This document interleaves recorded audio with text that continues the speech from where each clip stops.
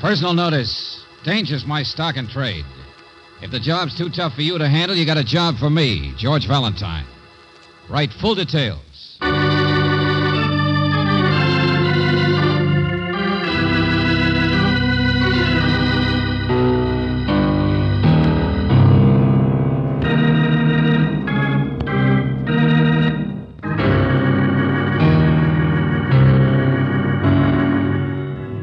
Standard Oil Company of California invites you to Let George Do It.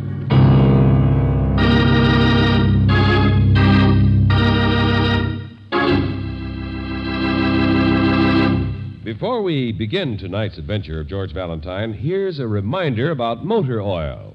Compared with premium-type oils, as designated by the American Petroleum Institute, new RPM motor oil doubles engine life between major overhauls due to lubrication. And it doubles protection against gum, acid, and corrosion. For longer and better engine performance, change over to new RPM motor oil at independent Chevron gas stations or standard stations where they say and mean we take better care of your car.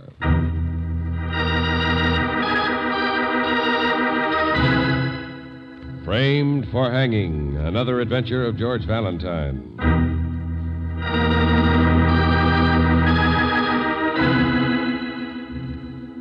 Dear Mr. Valentine, my name is A.W. Ankers. The card I'm enclosing will introduce you as my representative. Ankers. Surely you realize the importance of that name.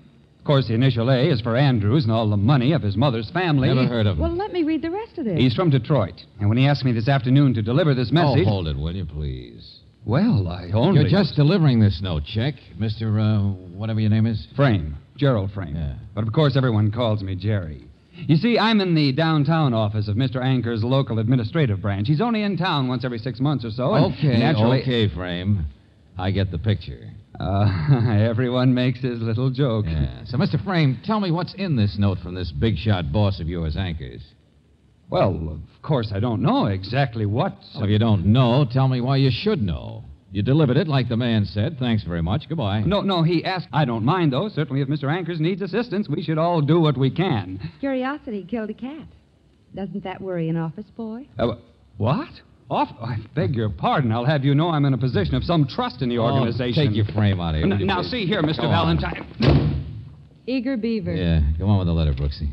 Oh, dear Mr. Valentine, my name is A.W. Ankers. The card I'm enclosing will introduce you as my representative. I expect you to meet me at the office of the Dewey Company, one of my local holdings, promptly at 5:30. Uh-huh. As Nibs has spoken. Well, it's almost 5:30 now. Think I'm supposed to tremble? George, listen. My local inspection tour suggests that I have one problem of personnel to clean up. Oh, personnel. So that's it. Name of Frame, you want to bet? Yeah. The office nuisance. Big case. Yeah, he's certain. What's the matter? Well, maybe this isn't quite as routine as it looks, George. Huh? Mr. Ankers says, I normally don't interfere in these matters of local personnel, but I need your advice, since I certainly don't want to be the employer of anyone who might commit murder.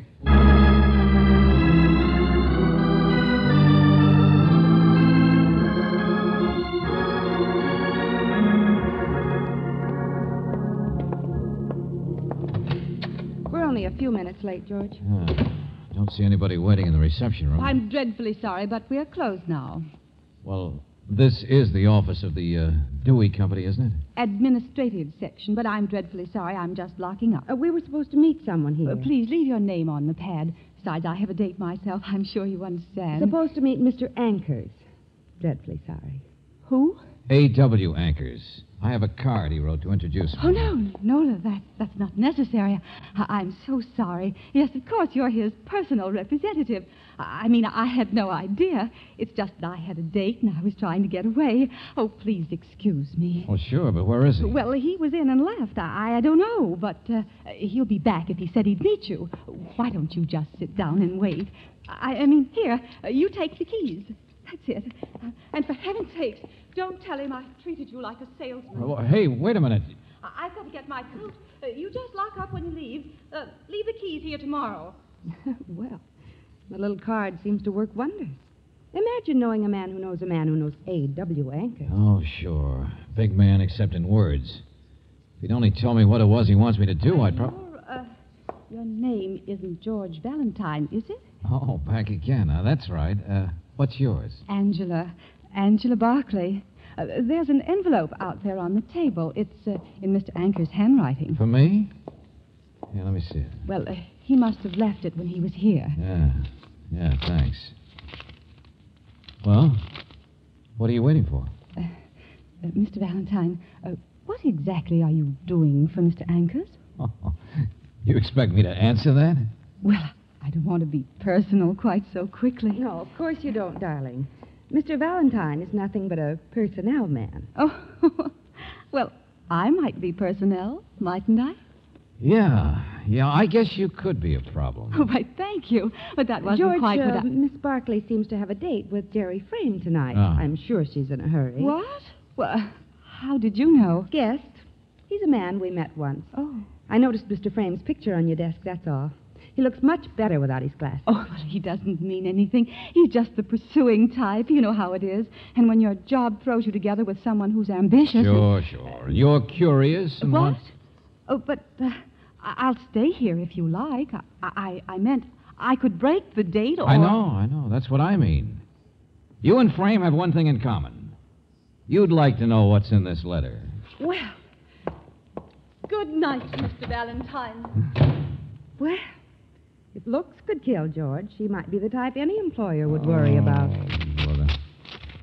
You know, this case is crazy. More orders than the big man. Oh, what does Mr. Ankers say? Sorry, but I see no reason for waiting. Besides, the person I want you to meet and give me your opinion on is right there anyway. What? Well, then it is her. Wait, I'll call her. His name is Joseph Portland. Huh? Oh, that does it. Somebody we haven't even met yet. Joseph Portland. Yeah. He's right here. In the woodwork, I suppose. All the silly, crazy things. George, where are you going? To give Ankers the benefit of the doubt for about one quick look, then we go home. But that's the wrong door. Oh, where are the lights back here anyway? This might lead to another office, but from the street, it just looked like warehouses in the back. I know. Oh, ouch! Oh. He's right here. Sure, investigate the little man who wasn't there. Ah. Yeah. Only that's no employee. Somebody snooping around. Stand still, Angel.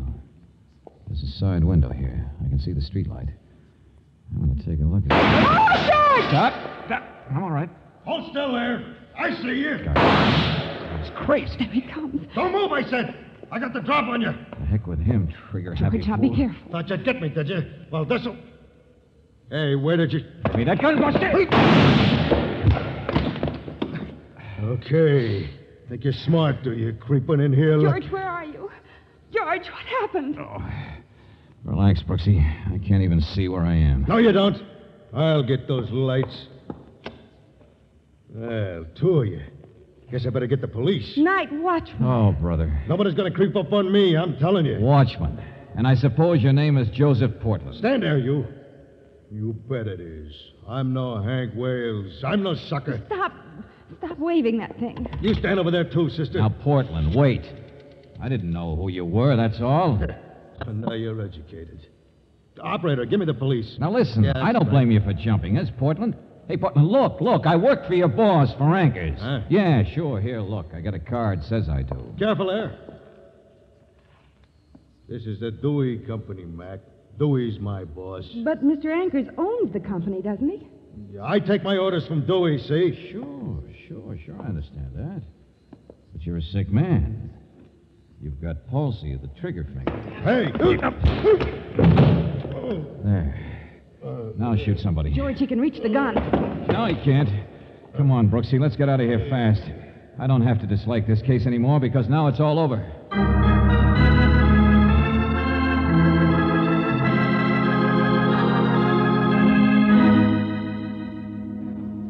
But what business has Ankers got meddling with my personnel problem? Mr. Dewey, I don't know and I don't care. No, I'm not blaming you, you understand. Well, we are. It took too long to find you. But it'd take a lot more than 2 hours to find the mighty Ankers.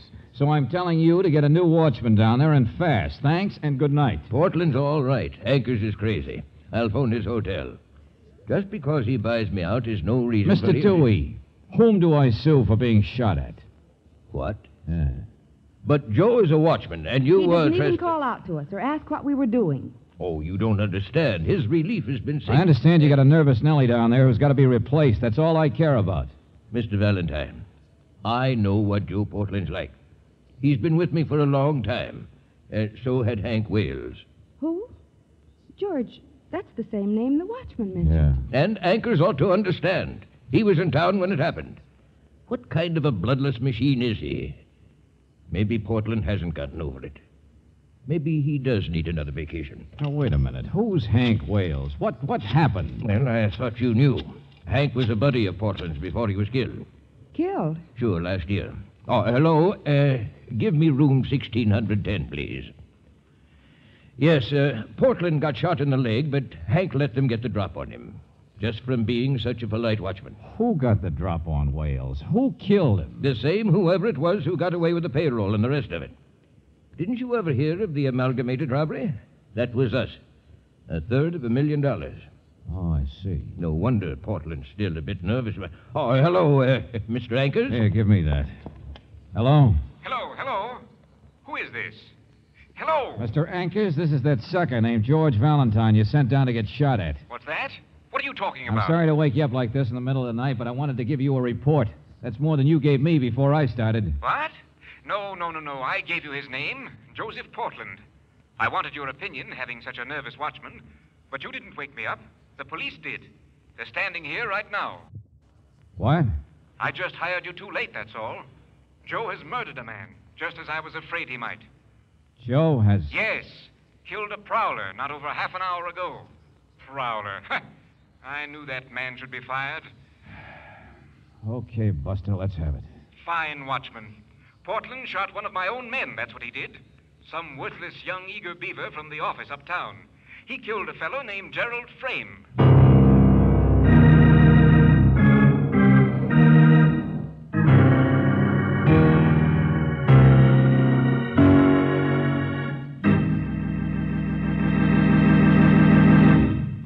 We'll return to tonight's adventure of George Valentine in just a moment.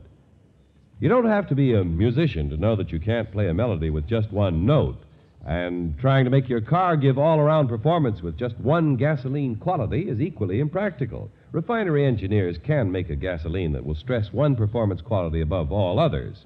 A gasoline can be produced that gives you quick starting but very little mileage. Another may give you lots of power but lack other necessary performance qualities.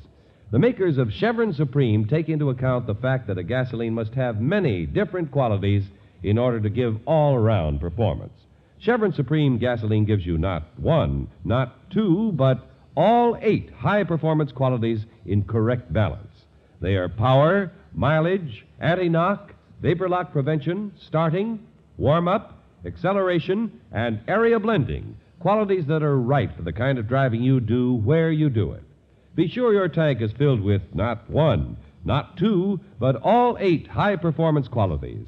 Qualities you get in every gallon of Chevron Supreme at standard stations and independent Chevron gas stations where they say and mean, we take better care of your car.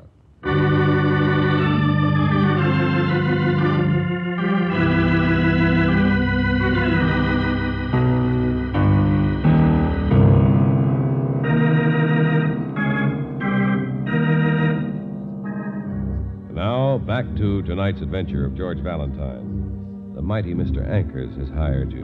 A nervous night watchman at the plant of one of his local companies needed to be replaced. The only trouble is he wasn't replaced soon enough. He's killed a man, the eager beaver named Jerry Frame. Well, if your name is George Valentine, it's a little hard for you to believe that this is anything but murder. He was crawling along there, I tell you. I thought he was trying to get in where the files are kept. But couldn't you recognize him? Worked for the same outfit that you do? I'm a night watchman. I never seen him before. It's true Frame had no business coming down here, Lieutenant Johnson, except in the daytime. Just a minute, Mr. Ankers, please.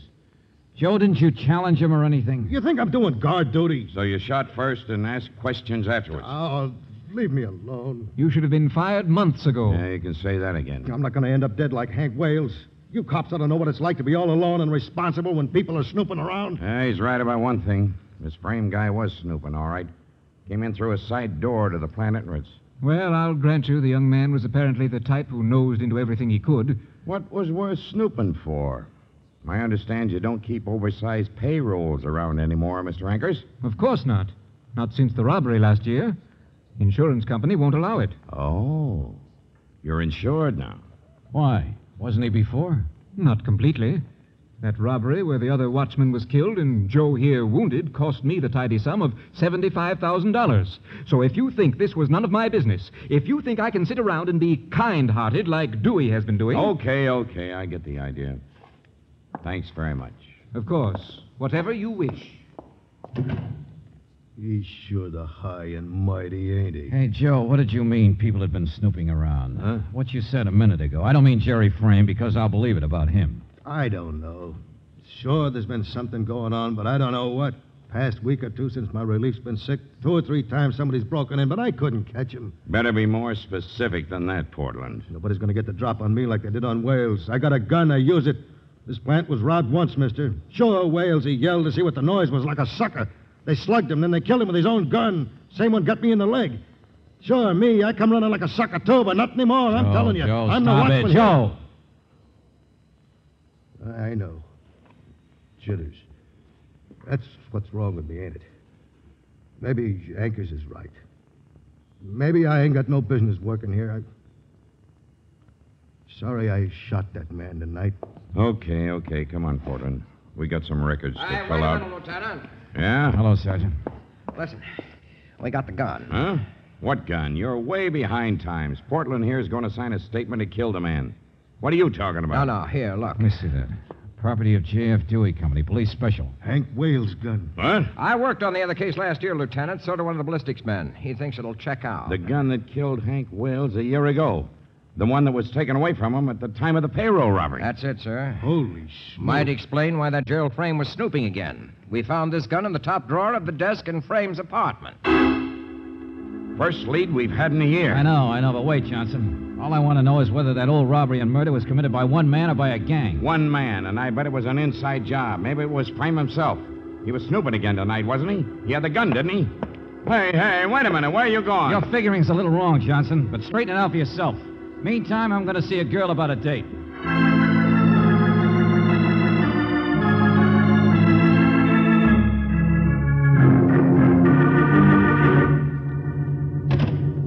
You already knew I had a date with Jerry Frame. Sure, Miss Barkley, and you probably kept it, too. No, I didn't. Honestly. You saw him tonight before he was shot, didn't you? No. After I left you at the office, after I went home, I was dressing. He phoned. Where from? Well, how should I know? He just said something awfully important came up. Something he'd been working on, and he'd be delayed, that's all. Except... All right, except what? Well, he did say he was going to buy me a mink coat. Ah. I thought he'd been drinking or was trying to be funny or Miss something. Barkley, do you think Jerry Frame killed that watchman and stole that payroll last year? What? Oh, of course not. I agree with you. A man who's committed a perfect crime doesn't keep the murder gun around for a year in practically plain sight for people to find. Well, then what are you driving at? But a guy who's nosy and ambitious and tripping onto old evidence might have such a gun in his desk. You mean Jerry knew who the robber was? Well, how else can you explain it? Who do you know that calls at this time of night? Well, nobody. Yeah. You want me to be your last caller? Come on, get in there. What? Oh, Mr. Valentine. Go on. Where's a piece of paper and a pencil? Never mind, I see something. Just stay in there and be quiet, will you?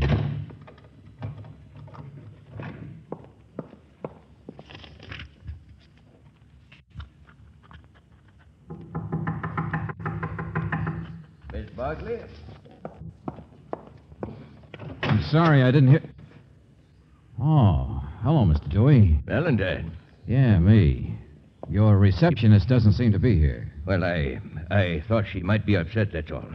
She knew this boy who got killed. Yeah, I know. What are you doing here? Same thing you are. You knew she had a date with him tonight? No, I just thought she might be able to help tell us what Frame was up to. But if she was actually planning to be with him, was actually in on whatever he was... I don't really know that. I just thought... there's a note here. Oh, I didn't pay any attention. Just sitting here waiting for her to show up. Lane 62, 1:15 a.m. Well, yeah, but it's not her handwriting. It might be his, mightn't it? See here, Valentine, she's not mixed up in any of this. I'm waiting to find out. Well, it's Anker's company now. He's the one responsible. But I know my personnel. This is all up to the police, not us anyway. Sure. Run along if you want. Yes, I guess I might as well. Sure, you do that.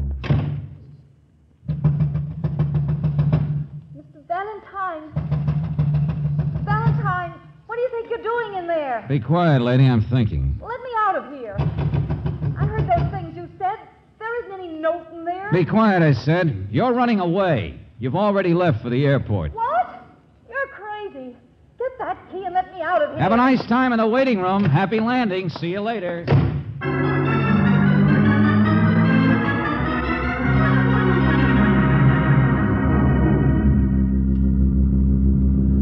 Mr. Valentine, how could I recognize anybody? When that stick-up happened last year, I didn't see anybody to shoot at. Wasn't even a shadow like there was tonight. Just gun flashes and noise. Joe, I got you out of jail, didn't I? So trust me. Brooksy, you sure Mr. Ranker's got that message all right? He's convinced that Angela's running away, if that's what you mean. That's what I mean. Well, here we are. Here's the airport. Big, dumb, trigger-happy. That's what those cops call Oh, me. Joe, don't. Hey, Valentine. Yeah, you got men watching outside, Johnson? Sure. I'll play ball with Angela's anybody. supposed to be running away on the 1:15 plane. It's still half hour or so. From what, may I ask, Miss Brooks?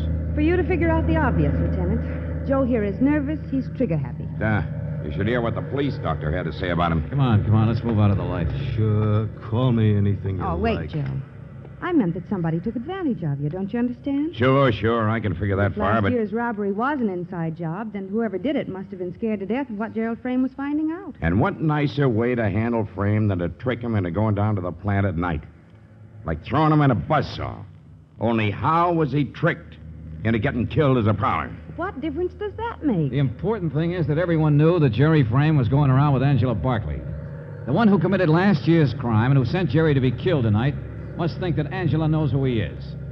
Well, now that's the trap. That's what we're doing. I hope for your sake it pays off. But you know yourself, Frame was the kind of nosy, ingratiating man who could have been tricked into using his nose once too often. Anybody, Mr. Ankers or Mr. Dewey. Mr. Dewey's an awful nice man. He couldn't have had anything to do with robbing his own plant. Sure. Skip it, Joe. Come on, we better stay out of sight. Let's go over there by that hangar and wait.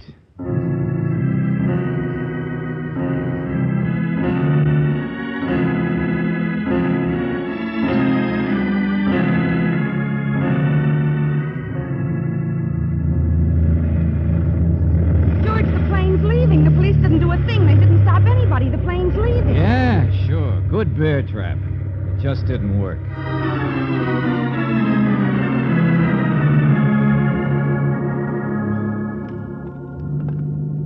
Not a smell of anybody.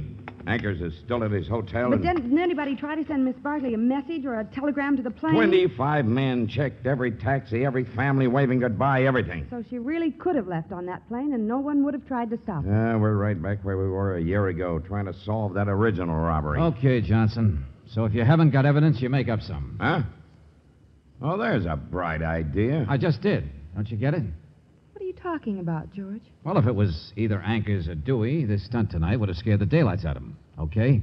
So it's not either one of them. Oh, that's just peachy. Now, I was hired to solve a personnel problem. Okay, here I go.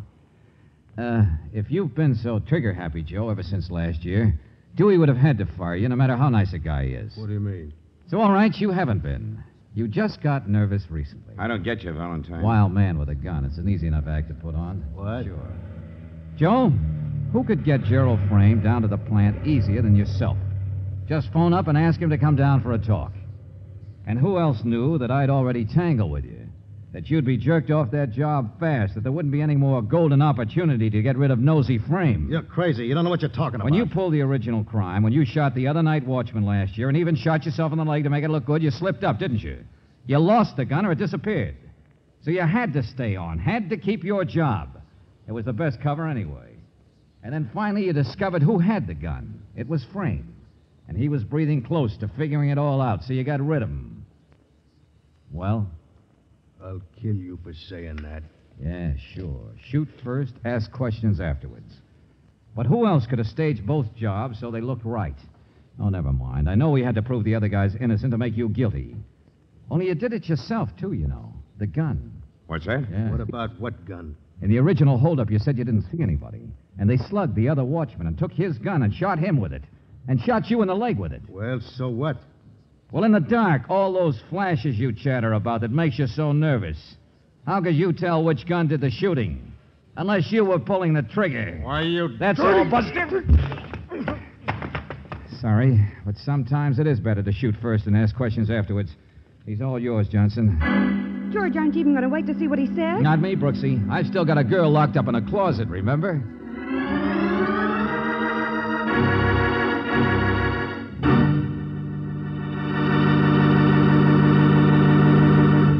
You know, every evening it gets dark a little earlier, and you're probably doing more driving during the twilight hours, the time when most accidents occur. So don't take chances with a dirty windshield. Clear visibility means extra safety. Next time you're out driving, stop in and let our car savers clean your windshield quickly and expertly. It's just one of the many extra services at standard stations and independent Chevron gas stations where they say and mean, we take better care of your car.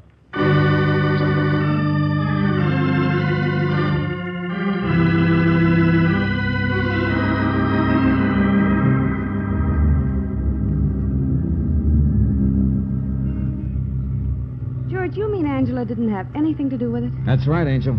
Joe Portland ran strictly a one-man crime. That was all there was to it.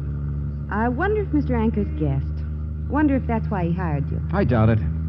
Here, this is the street she lives on. No, Brooksy, Anchors might be a little high-handed, but I got over being sore at him a long time ago. Just like Dewey. Perfectly nice guy who hates to fire people, that's all. It was a pretty neat stunt of Joe's, wasn't it? Pretending to be nervous. He could shoot anybody, and it'd be called justifiable manslaughter. Sure, he even built up the legend by trying it out on me. Wait a minute, here we are. Oh, George, it's so late. Why don't you just give that key to the doorman there and ask him to go up and unlock the door? Oh, I don't know. Personnel problem. For Anchors, of course, Angel. Her name's Angela, isn't it? Yeah, but she can scarcely fly out. No wings that I noticed. You call me Angel sometime. You did just now. Sure did. What's the matter? She's not that good looking. George, I don't have any wings either. Hey, you doorman, catch. Go upstairs and open the door, will you? I'm busy here. I got a little personnel problem.